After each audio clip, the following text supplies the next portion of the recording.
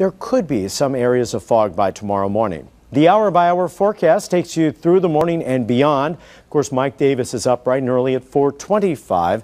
This is what he'll be looking at 7 a.m. Notice we see sun, and then all of a sudden, around lunchtime, showers and thunderstorms breaking out. And right here at about 4 p.m., a line sets up, and within this line, kind of like today, there could be some isolated severe storms. Looks like hail will be our primary threat. Again, that's for tomorrow afternoon.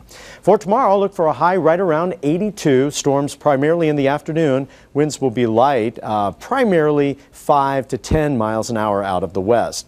Other temperatures for you include 78 in Marion, 79 tomorrow at Marysville.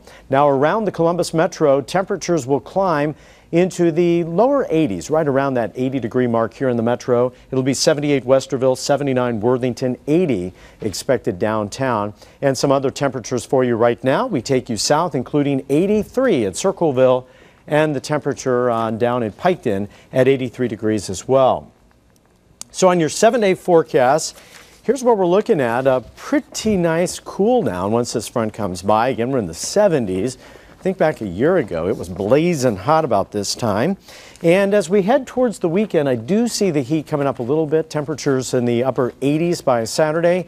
Sunday's high at 88, and it looks like there could be some storms in here Sunday into Monday.